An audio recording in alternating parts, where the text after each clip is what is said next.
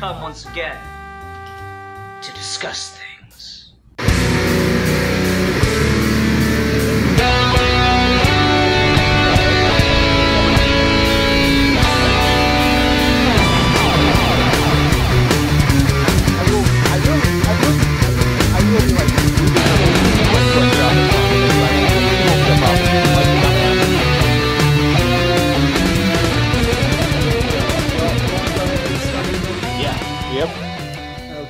Hi everyone, welcome to another episode of Geeky Gentlemen. I am Sid Partu. Joining me today is the one and only Ruben DeBoard, aka the Comics Kid 2099, and also Deadpoolzilla. Hello, gentlemen. Hello. Ia unshaga. Oh, God. So Ruben kind of picked what we were talking about tonight. He picked the general consensus of what we were talking about tonight, and I helped us decide on which story.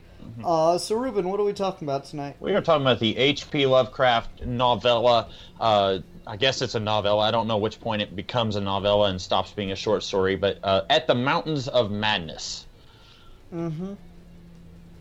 So, what made you want to talk about H.P. Lovecraft? Ever since I was like a sophomore in high school, I think that's when I first heard about H.P. Lovecraft. I've always been very interested in getting into this universe, the old gods, these, gigantic alien gods that have been around for bazillions of years, and there's cults that worship them and stuff like that. I've always been really interested in that mythology, and I just never got around to reading it.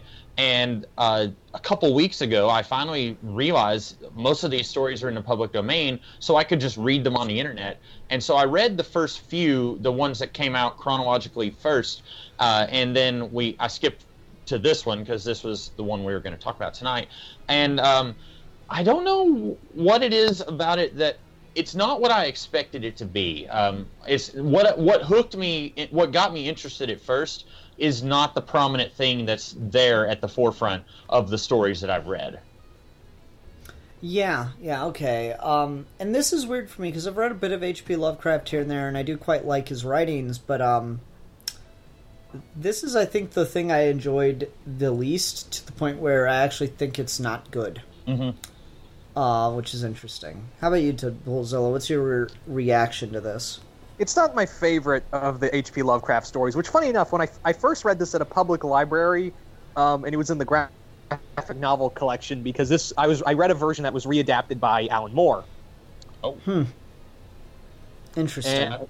But this is not one of my favorite novel stories by Lovecraft. I could point to like 10 different ones that I would really enjoy reading more.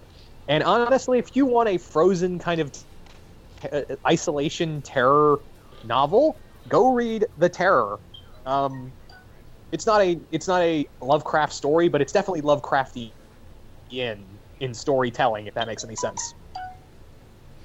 Yeah. For me, what gets me about this one is so much of what I liked about other Lovecraft stories I've read has been the creative use of lack of detail to convey horror and shock. And this has got to be the most monotonously detailed writing I've read by Lovecraft, period. End of story. Just like every single thing is outlined in excruciating detail. He walks you through stuff so much to the point where it's interesting at first and it's weird and creepy at first, and then it just gets boring as shit, and I just want to I want to read an abridged version of this story more than I want to read this story. So that's why I was very disappointed by this one, to be honest. This story. Oh, sorry, Ruben. This story, I think, is 60 pages? It easily could have been 40. It could have been 20. Yeah. There's details that I think are important, and if not for the, just myriad amount of details you get, they'd seem more obvious than they end up being when it all comes to a payoff. But it's just not worth the trip. It's I called what the ending was going to be, not super early, but I realized what the big reveal of the story was going to be at a certain point, and it's just even after I realized that there's just so much more setup for it. And I'm like, I get it. It's just too much. And again, what I loved about some other Lovecraft stories I read is the things he would do with lack of detail to convey a message to his stuff. Like, he would do a great job of having characters be absolutely terrified by something, and there'd be just descriptions of, words do not describe the horror I saw. Words cannot describe the horror I saw. There are no words for it. And that is such a much more effective and to the point way to convey horror than anything that happens in this story. Like, I would classify this more as a sci-fi story than a horror story, to be perfectly honest. Yeah. Yeah. Okay. Well, where do we want to go from here? Because that's not we're not going to do a 6-minute podcast. Well, I think the thing with this novel is, and the weird thing is, like, but long before I read this, and I really this was a story I always wanted to read because major H.P. Lovecraft fans are like, oh, the Mountains of Madness, oh, the Mountains of Madness. And when I read it, I was like, this is one of his best work? Like okay. I'm a little, I feel a little cheated.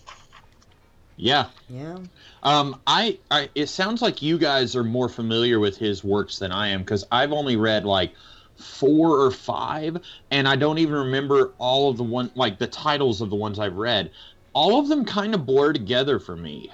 It seems like so far the ones I've read, they all kind of follow the same pattern of some nameless protagonist. Like, I don't even think I don't remember if this story even mentions the name of the narrator of at the Mountains of Madness, but you've got some nameless protagonist with very little characterization or personality, basically just telling the audience, okay, here's what happened, and then they discover something. Maybe it's an island, maybe it's a hidden city, maybe it's hieroglyphs, whatever, and then someone goes crazy. Like, that's kind of the all-encompassing pattern that he seems to be following, at least in the stories I've read. So you guys both said this is not one of your favorites. What are some better ones, and like, how do they avoid being as not great as this one? For me, it's The Whisperer in Darkness. Okay, that one I've not read. For me, it's Colors Out of Space. Colors Out of Space is a legitimately genius story, and like, it's got kind of a nameless protagonist who just like hears a story and relays it to you, so he's not really like the central character or anything. Mm-hmm. And that one's just about like the slow process of this family going crazy because of exposure to things from the realm of Cthulhu. That and like Shadow over Innsmouth is closer to what you're talking about, but it's got a much more haunting, creepy unveiling of the mystery and stuff to it. I don't know. I feel like some of his other stuff's just a lot more polished and just more elusively creepy than this. Mm-hmm. For me, it's like I said, Whisper in Darkness, because that's it, like, and Shadow over Innsmouth, because those are more atmospheric. Those are more, they have this deep horror element, but at the same time, they feel more science fiction, and they don't feel over-explained. Like, I feel like with Mountains of Madness, I have this strange feeling that somewhat, like, I feel like Lovecraft himself was like, I don't think I explained enough, and when he did, he went overboard with it. I feel like he at some point went, maybe I need to better describe what I'm doing here so people can actually get it. Yeah. Yeah, I can't help but feel like, to be fair, I think a lot of the explanation nature of the story is justified by who the characters are, given that they're all scientists exploring this stuff. Mm-hmm. But this one, I don't know, man. It gets so into it, and like, the narrator keeps saying that he's writing this to try to caution other people and discourage them from going to explore the Mountains of Madness. But like, put yourself in the shoes of a scientist how the fuck does reading this story make you go, no, I'm not going to go disprove that this exists, or I'm not going to go out there and find what he's talking about? Yeah. What scientist is going to be turned off by this? It's just so... It's like both in character, but the whole premise is out of character. Yeah. I don't know. Like I said, the story another version of this story that does this better is a novel called The Terror. And it's actually, like, the fun part is that it's loosely based off real events. So there are these two British ships that were trying to find a way to China through Alaska because what are geographics, right? So they get stuck, and no one knew what happened to them after they lost contact with them. But in the novel, they're being chased by, like, this Inuit god of hunger. And it does follow a lot of Mountains of Madness, but the difference is it's a little more engaging, and there is a scientist there, but he's more of a medic, and you really get into the mindset of this cold isolation. And the one thing I'll give Mountains of Madness is that at least they do kind of address that, yeah, even if there are no monsters there, this land wants you dead. Mm-hmm. Yeah. I think that I think there's so they almost made a movie about this, apparently. Yeah, it was by Del Toro. It was Del Toro was trying to make a movie of this, but they defunded it in terms of the next Shrek movie. Yeah, I didn't know that about Shrek, but I knew it was Del Toro, and I honestly can't see how they could make this into a movie. I don't see how they could make H.P. Lovecraft anything into a movie, like other than like the Reanimator, right? No, they've done from a Terror Beyond, the Terror Beyond. They've done Whisper in Darkness.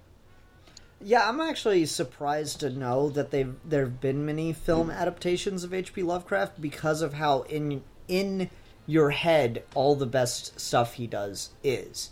Like, again, Colors Out of Space I go to because the whole point is strange colors, and just you literally, it is physically impossible to visualize that. You cannot physically show colors that you cannot see. Yeah. But you can imagine that there are colors you cannot see. Yeah. And that's really interesting. Another movie that, it's not officially a Lovecraft movie, but it's definitely Lovecraft. It has Lovecraft elements, it's very clear, is The Void. Which, honest to God, it's more centered around, like, the Black Pyramid and Natharna-Hotep. Even though you don't see Natharna-Hotep, you see the Black Pyramid. So that was the indication of, oh, this is Lovecraft. Mm-hmm. Yeah. And see, I don't know, like, I just... go ahead, Ruben. I was going to kind of echo what you said about the colors. Like, for me, a lot of these, like, the gods in these stories, like, the whole premise is like, oh, I looked in a pit, and there's this 200-foot-tall squid, and then I went insane. And, like, it sounds really scary if you're just reading prose, because it's kind of like a creative writing class I took where somebody said when you're watching a movie and then it shows a 700-foot tall monster, then immediately your response is going to be, well, thank goodness it's not an 800-foot tall monster. Like, you're immediately going to say, well, it could be worse. And so when you're just imagining it in your mind, it can be as awful as your brain allows it to be. And in a movie, it's just going to be, okay, that's just a giant squid. And so, like, I feel like that's why I feel like it'd be really difficult to see this done in movies, any H.P. Lovecraft story. Now, I know that, like, the Reanimator was H.P. Lovecraft. I don't know anything about that corner of his brain, and I didn't know that there was any of the Cthulhu stuff, the great old ones. I didn't know any of that had been done. Hell, Ruben, there's even a children's animated film trilogy called Howard Lovecraft, which features Cthulhu as a hero. I know that, but that seemed to just come along after Lovecraft got really popular post South Park.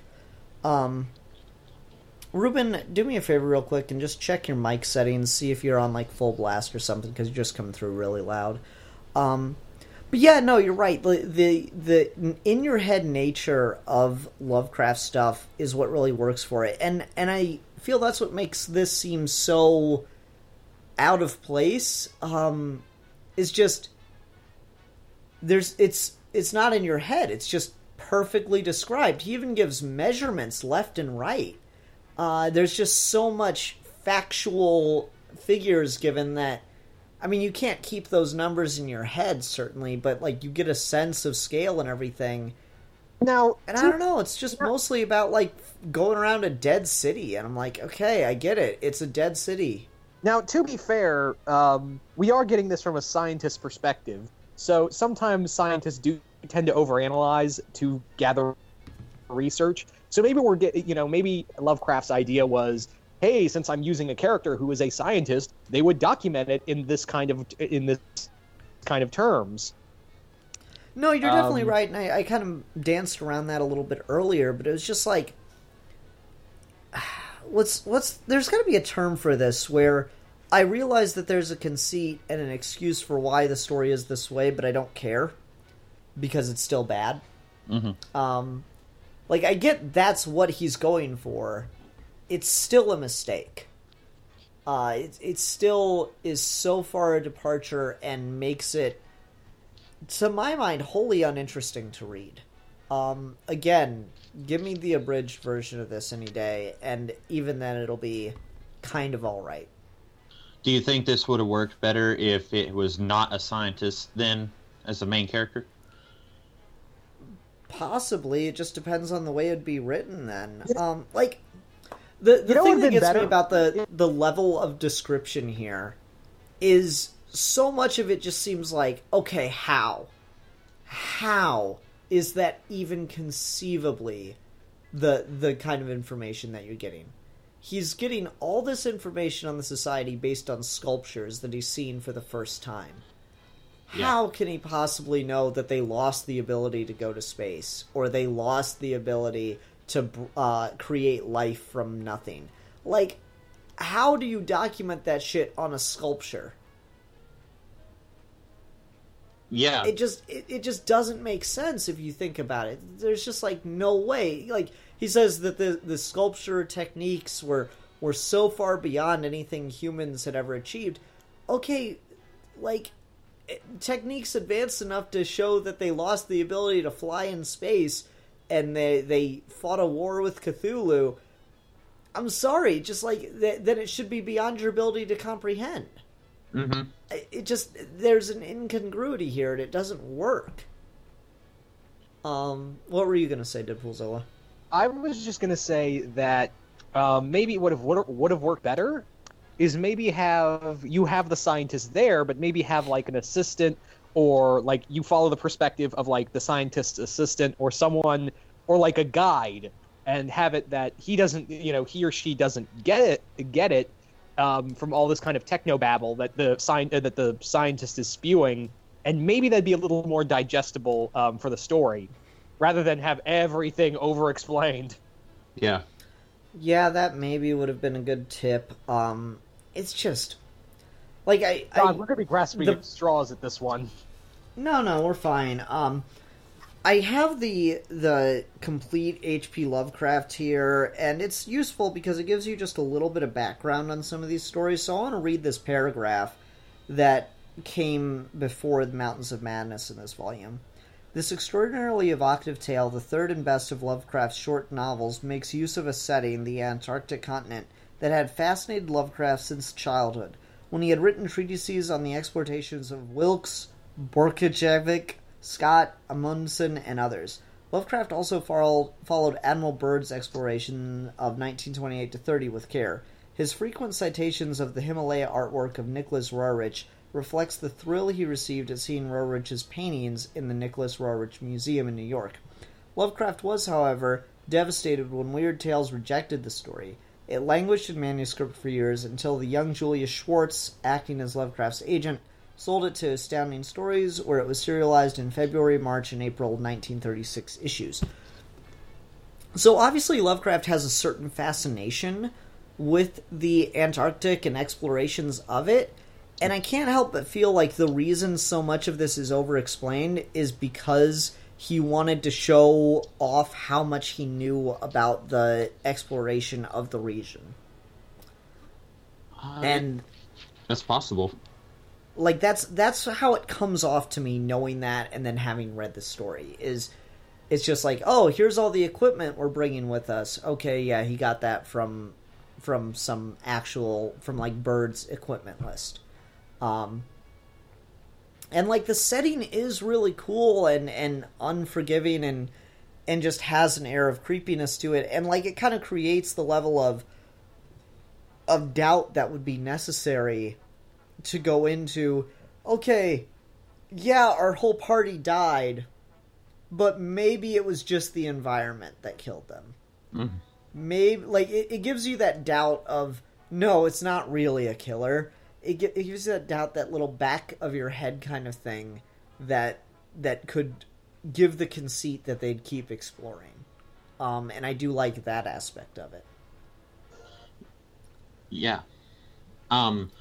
That's also interesting that Julius Schwartz was involved with H.P. Lovecraft. I didn't know that those two overlapped that much. I don't even know who that is off the top of my head. He was an editor at DC. He kind of kicked off the Silver Age of DC Comics. Like, he was the one who kind of helped get, like, the Flash and Green Lantern, like Hal Jordan and Barry Allen. I don't know if he co-created them, but he was like, he definitely was involved with those characters being created. Interesting. I didn't know that. Yeah, so there's just like this whole idea of the way in which he's trying to approach the story that I really, really dislike, and the descriptiveness. But let's get into what worked about the story. So ultimately, I'm curious how everyone here feels about the twist. Why don't you start us off, Ruben? So by the twist, you just mean that, like, there at the end, like, the city is kind of almost becoming alive, and, like, what's his name? The grad student kind of just goes insane as they're flying away. Is that kind of what you? Because I was. No, I mean, like, okay, so the story sets it up that Bird's team is. Wait, no, Lake's team. Sorry, Lake's team is killed by the old ones that they thought were just fossils, right? Yeah. And then so you expect the whole time that the reveal is going to be that the old ones are still alive and that they're still killing, and that they're going to attack the narrator and his companion, and that's what's going to make both of them go insane. Mm-hmm. And then you get the reveal at the near the very end that the old ones are all dead, and that the Suggoths are the only thing left of their civilization besides the ruins. Mm-hmm. That the Suggoths kind of had a revolution and killed all the old ones, and now that's all that's left there is the beasts of burden. Mm-hmm. What'd you guys think of that? You know, in a funny way, it's almost like Animal Farm. Yeah. Now that I never would have thought of that, but now that you bring it up, yeah. I never really.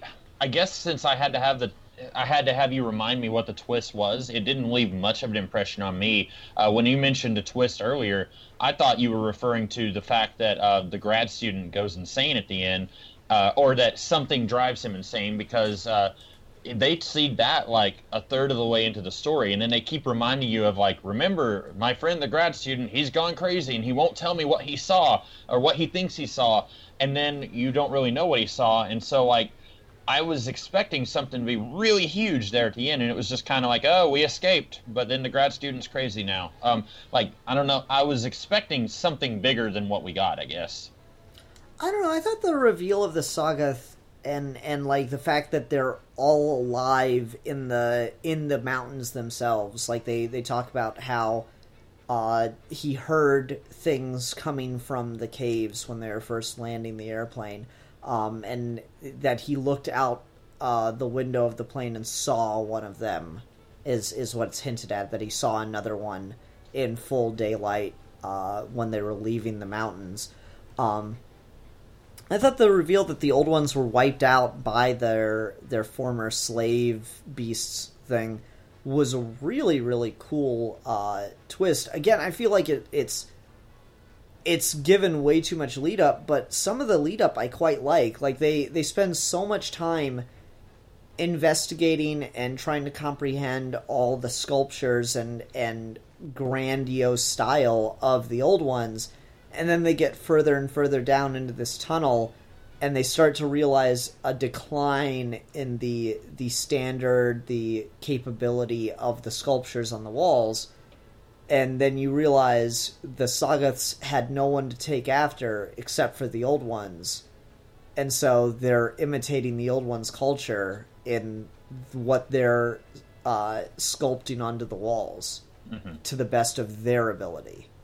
And so that was a really cool one. Again, it's like, I don't blame you if you missed that because it's so just drowned out in all this other detail, but I really did like the way that is set up throughout, because like they also see that the old ones are really hesitant about breeding the Sagoths to exist on land because they've been having problems with them, and they don't want them to have too many extra organs or abilities, and they're afraid that breeding them for land will give them those, and that'll encourage independence. So I don't know, just the way that like this eons old race of colonizers is completely wiped out by their own creation, to the point where, like, you know, fossilized-esque survivors are just shocked and murdered by the beast millions of years after the revolution occurred,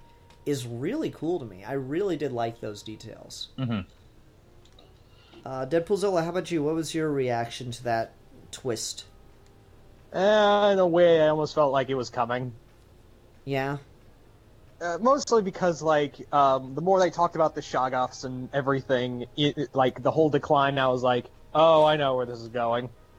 But I will say that it is interesting that, just design-wise, the Shoggoths, who are this tentacle, writhing, eyes opening, they're such a weird creature in the Lovecraftian lore, and that's saying something. But it's interesting to note that these creatures, like, gained into something that you would not expect to have sentience or something to that degree would be these creatures that would form a, like, revolution of sorts. You would not expect that. So that's what I like about Lovecraft stuff, is because you wouldn't think that giant creatures that are just so, like, you'd think they'd almost be mindless in a way, like the Shoggoths, and yet they have a level of intellect that not even man has. Yeah, I do like that. And so that thing really worked for me, and I guess I'm the only one who is, like, super... that did enjoy the twist a lot. But that part of it worked for me. I don't know, Deadpoolzilla, what about this really works for you? Just, like, despite its flaws, you really liked?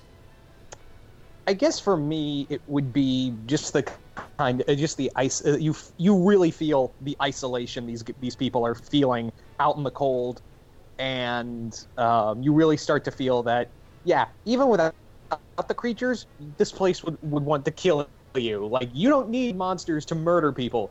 The cold can do it just fine. Okay. Yeah, and I think that if this story had done a little bit more with the characters, just give me a little bit of information about these two guys, I think I would have been much more invested in seeing them get off, even though we already know, because he's telling this story in retrospect, and he's talking about how his friend went insane from this trip, so we know they both survived. But if he just gave us a little bit of information about him, like, you know, give us his name and tell us a little bit about them, I think I would have been much more on the edge of my seat. Like, I really want to see these guys make it out of here okay, even though I know something's going to happen. And maybe it's just that this is from a time period where that didn't happen a whole lot. This was written in 1918, which is, I mean, it's a 100-year-old story now. So, like, maybe that kind of storytelling just wasn't a thing back then. Maybe... You know, I've read some old stories from even before this, and they didn't do that as much. Like, you read, like, 20,000 Leagues Under the Sea.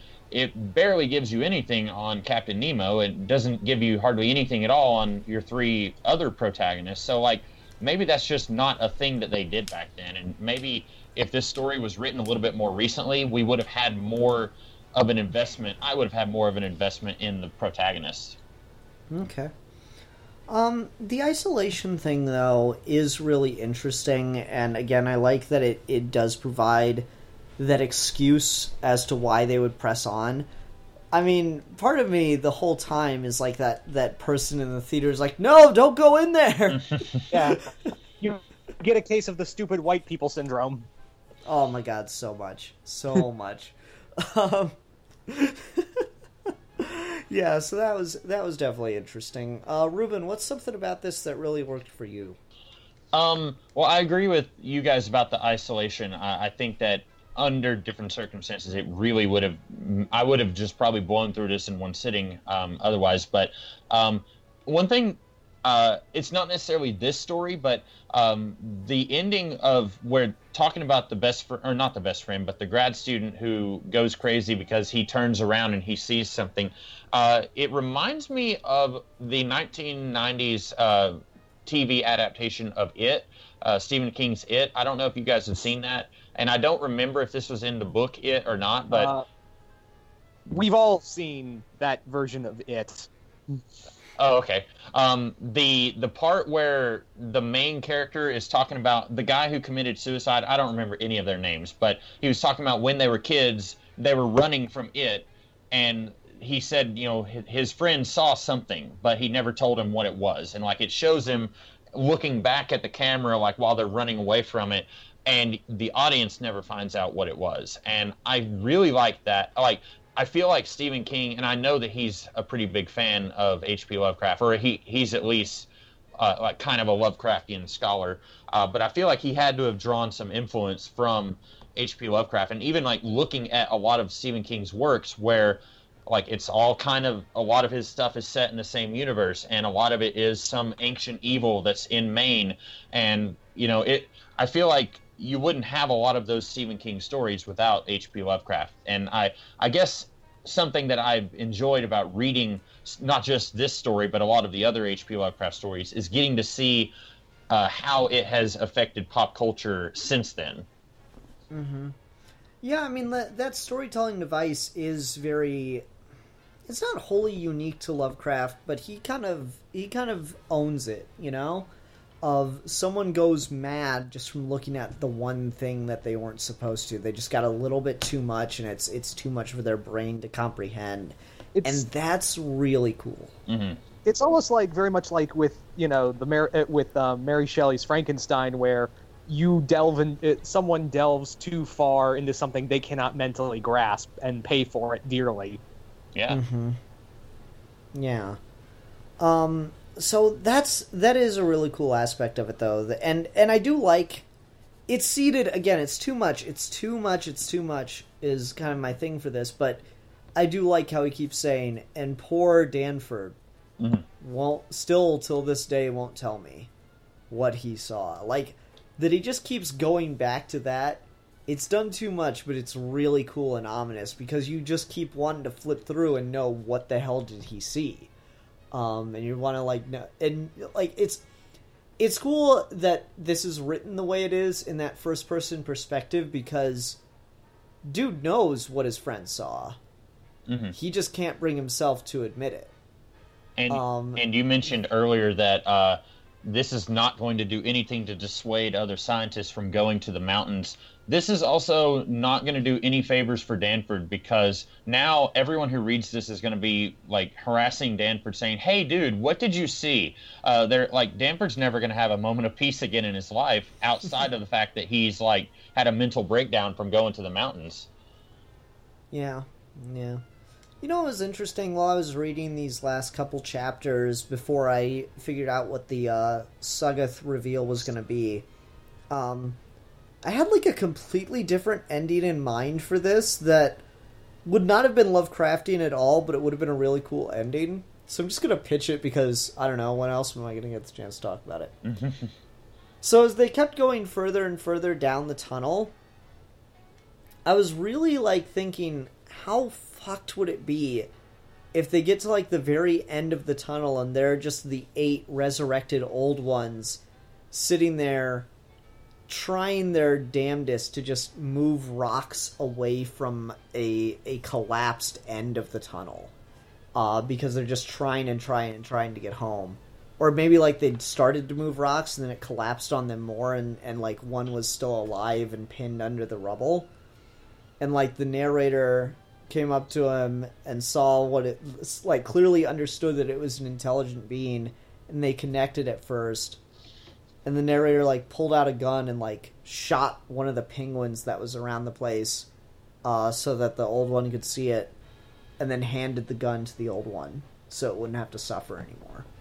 Like, I just was thinking about, like, God, that'd be... Like, I was really thinking that's where this might go, because so much of the story was about the decline of the civilization and realizing, you know, their humanity realizing that it has betters.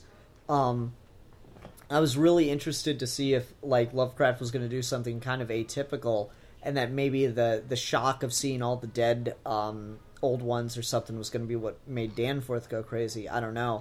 But, like, just that idea was kind of creeping in the back of my head of, like, this could be a really somber-ass ending that could be really, really interesting. But they didn't go for it. And I was like, damn, that'd have been cool as shit. Yeah, that would have been very interesting. And like you said, probably not something that H.P. Lovecraft would have been interested in doing. But yeah, I guess I mentioned earlier that, like, I've always been really interested in the mythos of, like, the old ancient alien gods that are, like, sleeping under the continent, like, of Earth, and, like, there's cults and stuff like that. That's all been really fascinating to me for, like, a long time. But reading these stories, I'm realizing that that is not really what H.P. Lovecraft was interested in. And looking into it, like, I'm seeing a lot of scholars say that H.P. Lovecraft suffered from depression, and that a lot of these stories were very much, like, his way of kind of conveying that. And, like, not just depression, but, like, he was very much a hermit. Like, he just wanted to stay away from society, and he just wanted to keep himself isolated. And so a lot of these stories kind of portray that fear of, you know, going out into society, I guess. And so I'm realizing that the thing that I found myself most interested in is it's more just like a plot gimmick, and it's not so much like what the stories are about.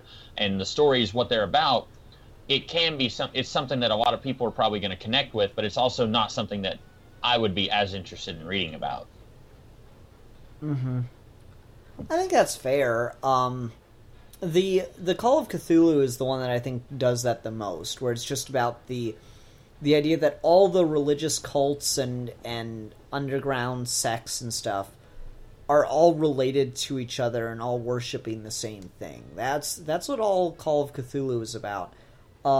This has the least to do with Cthulhu out of arguably any of his stories in the Cthulhu mythos. Like, obviously he's got his early works like Beast in the Cave that have nothing to do with this. Mm-hmm. Nothing to do with Cthulhu, but like this is definitely in the Cthulhu mythos, and it gets mentioned, and Cthulhu gets mentioned, but like this is all about a completely separate race that, like, it dealt with Cthulhu, but it didn't die because of Cthulhu. Mm-hmm. It just died because of its own arrogance. And that was really interesting. But yeah, Call of Cthulhu has a lot more to do with what you're talking about, and I see why you wanted to review that instead, but like I said, we already done it at one point. Right. Do you think that this... So you both said that this is like one of his weaker stories, right? In my opinion. I haven't read all of his stuff, but this is the thing I've read of his that I enjoyed clearly the least. That's really interesting to me, because like I said, like, I've only read a few of them. I read Dagon, which was like a 5-page story. I read, I don't know, I'm pronouncing, how did you pronounce it, Deadpoolzilla? Was it Nyarlathotep? Yeah. I read that one. And then I read this one, and I feel like I read one more whose name I can't remember. But, like, they all just kind of feel the same to me. So that's... I may need to just try and just soldier on and read some more if they do get better. Because I was, honestly, after reading this one, I was thinking about, like, just giving up on him after reading this one. But I'm glad to hear that you guys like some that are that you think are quite a bit better than this one. Oh, I definitely think so. Again, I would say... read Colors Out of Space. That's a really, really good standalone one that doesn't really have much to do with anything. It's just a really creepy-ass story that gets in your head. Mm-hmm. Like, that's the thing that he's so good at, is just playing with your perceptions of how storytelling works. And this is, like, so not in his wheelhouse. This feels like the George Lucas version of an H.P. Lovecraft story.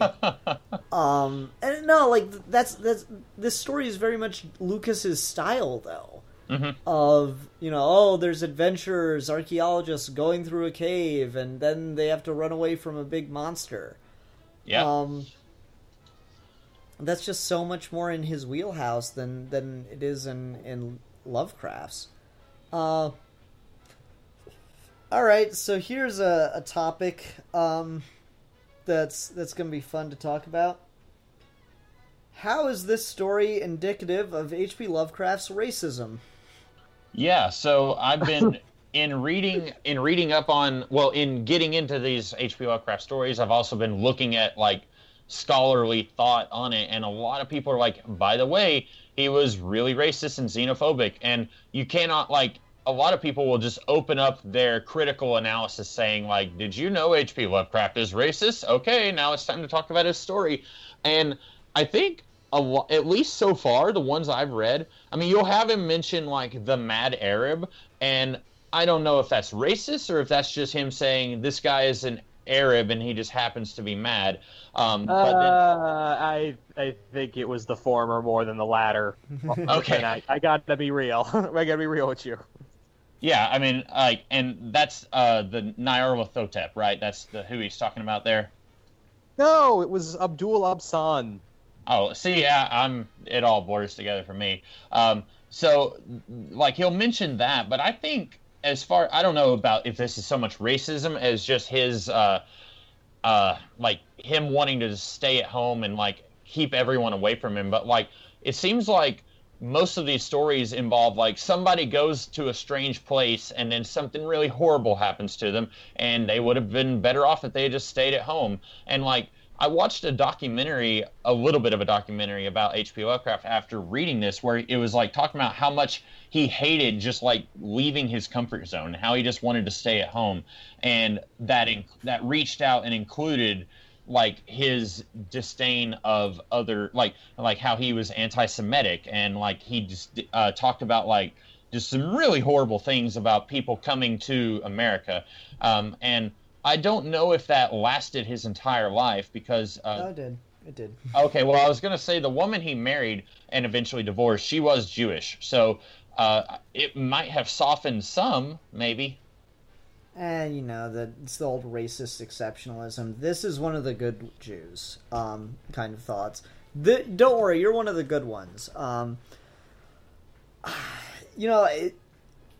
It's subtle sometimes. Like, sometimes you have, like, the Mad Arab, or in this, he's got, like, it's weird because it seems like he might even be acknowledging the contradiction, but he kind of, I don't think he's smart enough to realize it. Like, at one point he names off all of these, like, famous cultures who have worshipped or idolized animals in some way, shape, or form. Like, he mentions, like, Rome with the eagle and Egypt with the cat and stuff like that. And keeping in mind, he probably didn't know that Egyptians were black, but whatever. Like, he names all these off, and then he goes, and then the way that savage tribes worship animals and totems. I'm like, okay, how is it any different though? like what's the distinction there? So, like, he's got the more I don't know if microaggression is the right term, but the more, like, just ignorance-based racism there, where he's unable to see, I feel, his own preconceived notions and belittlings of other races. But then there's the more, like, I think it's subtly contextualized. Let me put it this way. The old ones are the French colonists. The Suggoths are the Creole slaves. and the tragedy is the Haitian Revolution. Okay. Do you see the kind of parallel that it draws here? Like he spends this whole book, or this whole story, sorry, building up how unbelievably amazing the society of the Old Ones was, and the tragedy is that they were overthrown by their slaves. Like that's the thing. Like the shocking, scary part is not that the Old Ones have survived and have built a city underwater to continue to thrive in. Is that everything they built was destroyed by a lesser race. And that's where, like, the racist kind of ideology kind of works its way into the story. So, like, if you can... And I think it's certainly doable. I think it's more doable with Lovecraft, given that he's talking about fucking weird aliens and monsters and shit, than it is with other writers. Like you cannot fucking read Tarzan by Edgar Rice Burroughs and not just go, this guy was racist as fuck. But, like, it's easier to do with Lovecraft because it's monsters and aliens, and so the metaphor is a bit, it's a bit looser. But I think it's there. I think there's an idolization of colonization and imperialism and a disdain for so-called serving slave races. Mm-hmm. And the horror is that the slave race got their freedom, and destroyed a great civilization for it.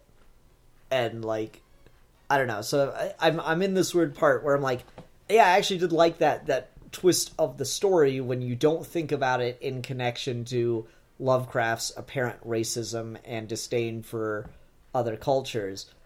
But I can't help but think of that now that I know Lovecraft is kind of a piece of shit as a human being, and I'm glad he's dead. I don't know, Deadpoolzilla, what's your reaction to all this? You've been quiet. Well, I've just been kind of listening because I really don't have anything much else to add other than what you guys have said. Yeah. Yeah, but I will say that it it is kind of disheartening the more you learn about H.P. Lovecraft. I was like, God damn it, I really loved your work, and now it feels a little tainted for me. Mm-hmm. Yeah, and I mean, like, that's how I felt, because I didn't really know that much about him when I first read the 3 stories Milan had us review.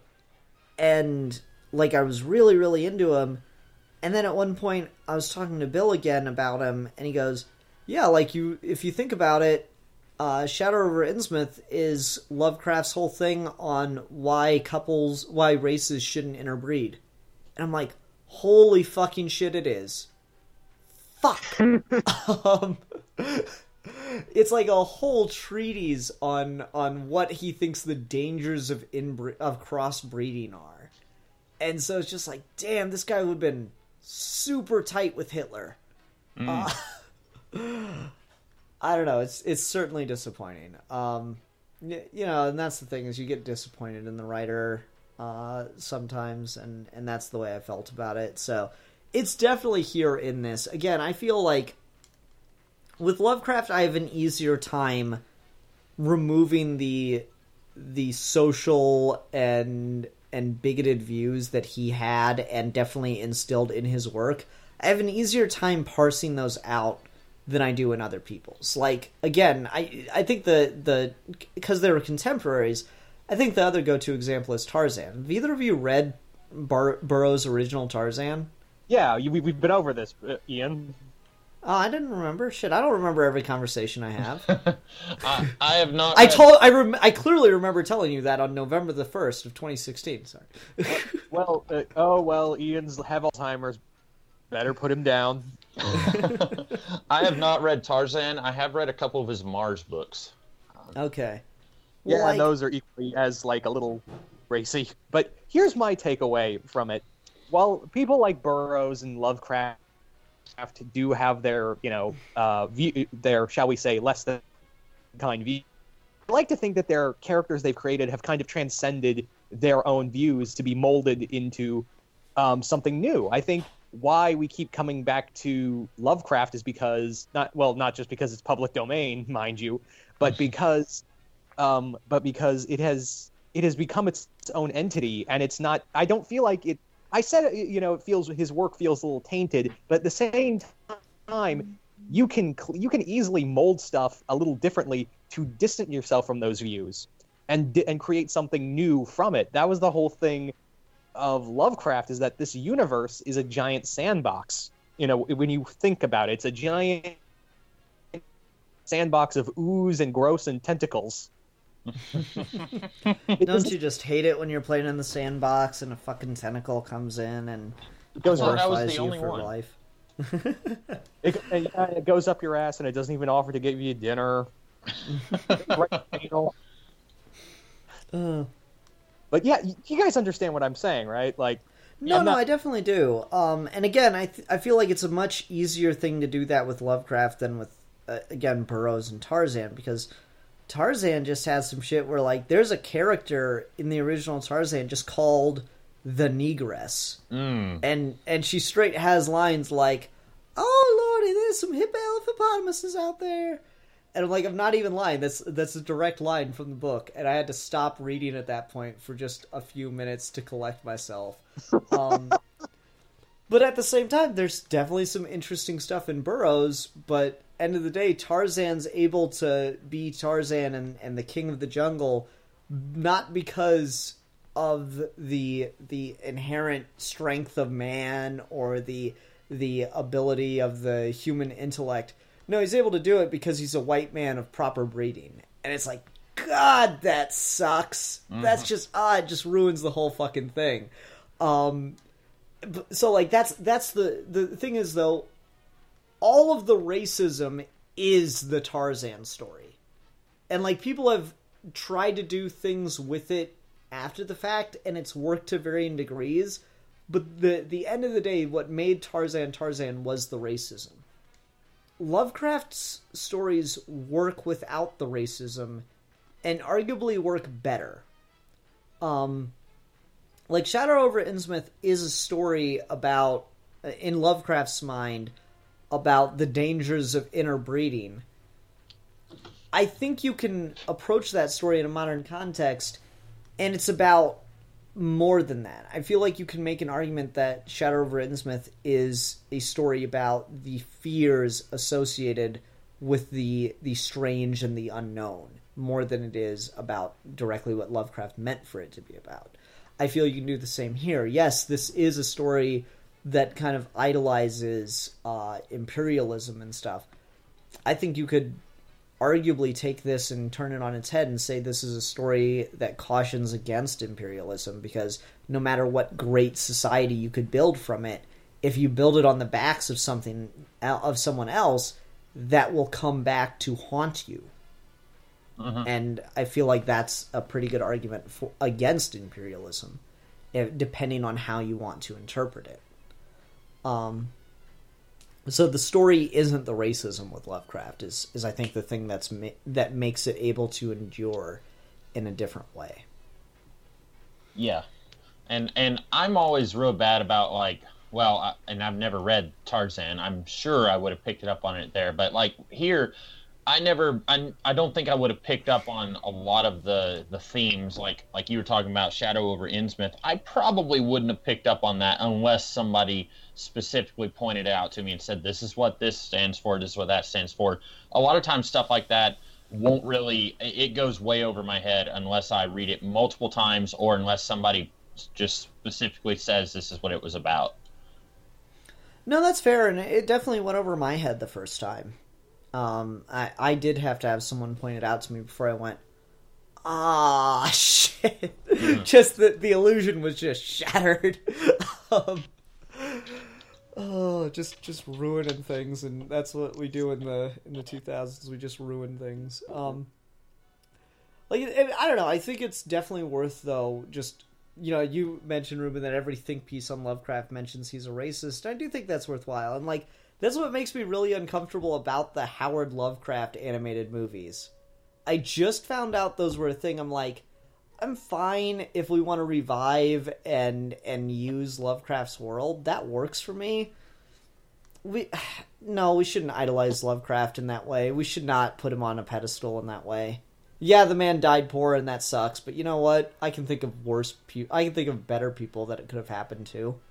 Yeah, I mean, Edgar Allan Poe wasn't a total piece of shit. Yeah. So I don't know. It's just shit like that. I'm like, no, I don't like the idea of Lovecraft being praised and like, you know, he's one of those people who I'm kind of glad never got famous in his own time. I make this comparison a lot, and it is a little too harsh on Alan Moore. But I really wish Alan Moore was one of those artists who like produced just a shit ton of work but didn't get famous until after he died. Because he's an asshole. Like, every time I hear Alan Moore talk, I'm just like, fucking really? Just shut up. Like, your work's so good. You're just such an ass. And Lovecraft is one of those guys I'm like, God, I'm glad that you never got famous during your lifetime. Because you didn't deserve to be famous. You just, good for you for making some shit. There's actually a comic called Lovecraft and Tesla where it's Lovecraft and Nikola Tesla going on adventures together, and I'm like, I don't know if I could read this because only one of these people are really cool. Yeah, I feel like I don't like glossing over what an awful person Lovecraft was. And yeah, I get it. Like, it was the time. Like, you can't expect everyone to not be a product of their time. You are a product of the society in which you live in. And if everyone around you is encouraging views of anti-Semitism and racism and stuff, it's not unheard of to internalize those views. I don't care. Like I'm aware of the context. I just don't give a fuck. I mean, it's still cool to like Tesla. He wasn't a piece of shit. Yeah. So I don't know. It's just death of the author is a complicated subject, but whatever. Sometimes the author makes it much easier to separate them from the work, and sometimes it's not as easy. Mm-hmm. I think so. I usually try to say I'm going to keep their political or their whatever opinions away from it, but sometimes if it's in the work, then it's really impossible to do that. Yeah. Like, some guys can write, like, we talked about this with Orson Scott Card when we did a Christmas episode last year. He wrote a really, really good Christmas story called Homeless in Hell. I was a part of that. Yeah. And, like, I mean, it's a really good story, and it has nothing to do, as far as I can tell, with most of Orson Scott Card's bigoted-ass views. So that's an easier one to read without Orson Scott Card really gaining anything from it. But I don't know. It's a complicated beast. Let's get back to the story a little bit before we wrap up, because we got another couple minutes to go here. So even though this is all really, really descriptive, and we've all kind of agreed that that's a big problem for it, is there anything in all of the descriptiveness that really did work for you? Of like, oh wow, it's so cool to find out all these details about this world. Because, like, for me, like I said, I really liked the details that seeded the Suggoth Revolution. I thought that was really, really cool, the way that all kind of set itself up, and really, really slowly it built up that way. How about you guys? I did like what you mentioned earlier about where he's looking at the entire history of this culture, and it's like, showing, and I just, like you, I was thinking, wait a minute, how does he, like, there were points where I actually had to go back and look at the story and see if I had missed anything, because he's suddenly talking about the history of this culture and these entities, and I'm thinking, how did he know that? And I'm thinking maybe I missed something where somebody is, like, telling him all this stuff, but then it's like, nope, he's just reading it off of a pillar or whatever. And so, like, I liked a lot of that, but I almost wish we had a thing where it's like, and then this, this tall statue telepathically beamed all this information into their head or something like that. And then we could have had all this information, and it would have been presented in such a way where it would have made more sense in the story, maybe. I think that's fair, but to be fair to the story, I feel like they do maybe lay some groundwork for that. Because he does, at several points, mention the possibility of being under some kind of hypnosis. And he does strictly mention that the old ones were telepathic. So I think there might be a little groundwork for why he was able to read all this off the statues. I think it's not established well enough, but I do think it might be there. Okay, How about you, Deadpoolzilla? I like, again, you guys have been really knocking it out of the park and pretty much saying what everything I want to say about in this regard, so I just gotta agree with Ian on this one. Okay, all right. I'm right as always. Hey, I'd rather not argue with a genius, or a man who pretends to be. You're gonna get there. One day you'll come up with a sick burn. One day. Maybe it'll be half as good as that one. Anyway, You can go fuck yourself on that. one of the other details I did like, I thought it was really interesting to get the description of Lake's dissection. I thought that was really cool. And, like, if that's all the detail... If that had been, like, the most detailed scene, that'd have been really great. It took me right back to reading Dracula and the scenes where Van Helsing's dissecting Lucy. Like, that's what it reminded me of so much, and I really, really liked that. It's just detailed and gross enough, and it's also got the weirdness, especially with Lake questioning... Like, I don't even know... Like, Lake has a point where he's like, I'm not sure if I'm looking at an animal or a vegetable. And that's real... Like, that... The fact that it comes from a scientist makes you just go, that's fucking weird. And it's a really cool distinction to throw in there. Let me ask you guys this, then. Are the old ones, like, too powerful in this? Do you think they're, like... I've always had that problem with Lovecraft characters, is that they feel a little too powerful in cases. Like, yeah, okay, if you were this godlike, why didn't you just take over the Earth sooner? You know? Well, I mean, I think the argument is they did take over the Earth. They were the undisputed rulers of the Earth for, like, 200 million years. Well, keep it in mind, the longest human empire is Egypt at 3,000 years, so that's quite a beat. Well, I would say they're not too powerful because the Sagoths, they overthrew them. So I'd say they may have been too powerful in the backstory, but then, like, the whole point of this story, like you said, is that they were overthrown. Yeah. I don't know, to me some of it's just like the feats are a little too ridiculous as described.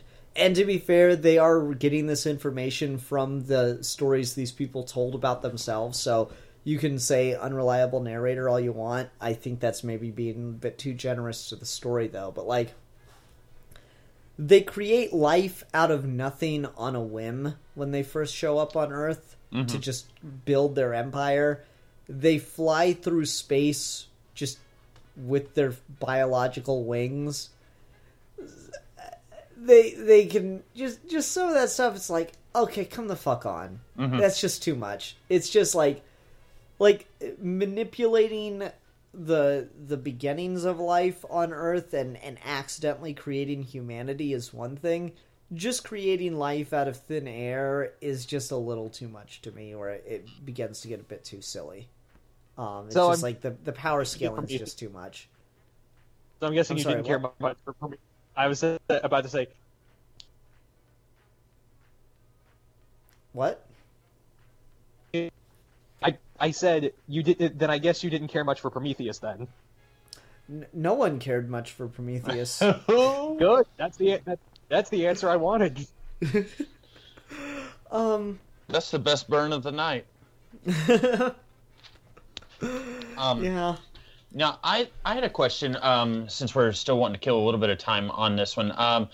I read this story, well, I read most of it Monday, and then tonight I was kind of reading the Wikipedia article, just kind of familiarize myself with it in case I forgot anything, and at one point in the story, and I didn't even pick up on this when I was reading it, but then looking at the Wikipedia article, I was wondering if either of you guys did. It talks about how when they find all the dead bodies, and it's like one of the humans is missing and a couple of the dogs are missing, and I guess maybe the story wants you to think that the missing human is the one who did this massacre, and then later they find his body, and it's like, oh, okay, who killed him then? Were either of you for a minute thinking that he was the one responsible for this? No, but I bought that the characters could maybe be holding on to that hope. Okay. I wouldn't say it's misdirection for you, the reader, especially given the context of he keeps talking about how, like, what he saw drove him to the brink of insanity.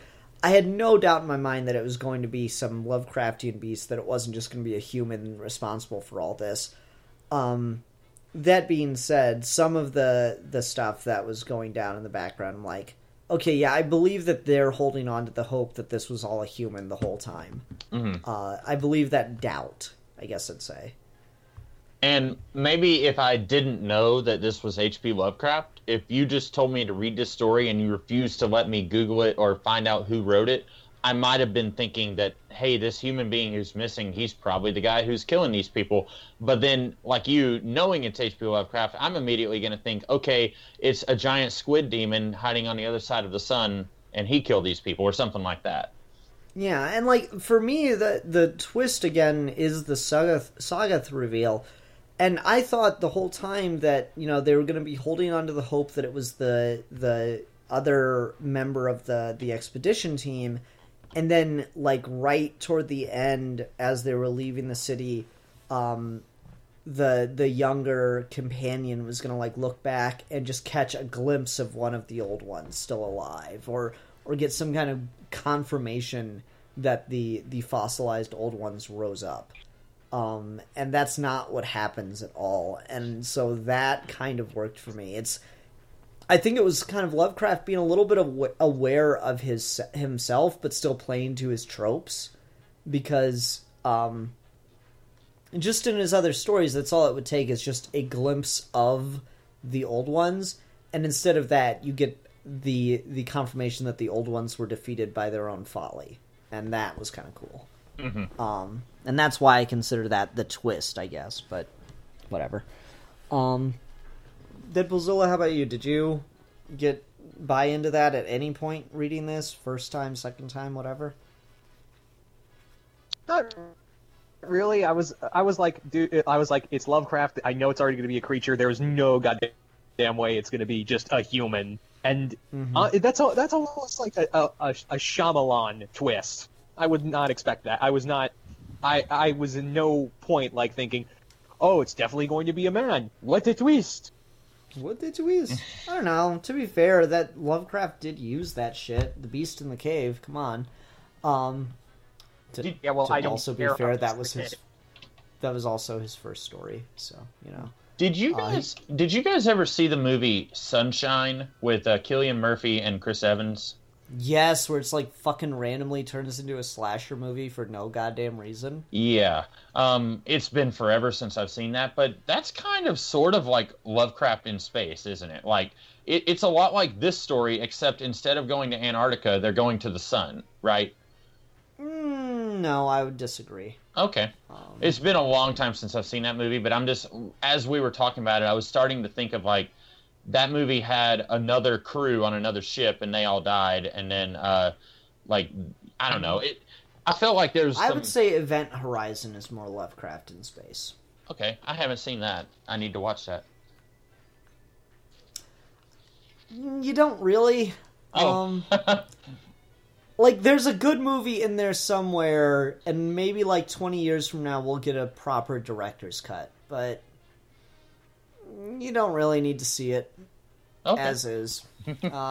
Aside to see Lawrence Fishburne aged, like, overnight, because I think Event Horizon came out in, like, 2002. No, Event Horizon came out in, like, 98, and then Matrix came out in, like, 99, 2001, and Lawrence Fishburne somehow ages 10 years in between those two films, and it's ridiculous. That dude looks completely different. Yeah. All right, so on that note, why don't we go ahead and go on to ratings? I'll go first. I'll give this 2.5 out of 5. Headless old ones. Okay. Deadpoolzilla, you want to go next? I will give this 2 writhing masses of planimals out of 5. I guess I didn't like this as much as you guys. I will give this 1 out of 5 dead dogs. Okay, fair enough. All right. Well, Deadpoolzilla, we need a topic discussion for next week, sir. Well, my topic discussion, and I think you both find this interesting, is the subject of supervillains becoming heroes. Yeah. Nice. Sounds good. All right. Well, we'll talk about that next week. Everyone, see you there. Until next time, I'm the Philosopher. I am the Don Juan of Comic-Con. And I'm the Comics Kid 2099. And we are your geeky gentlemen. And we will be discussing things.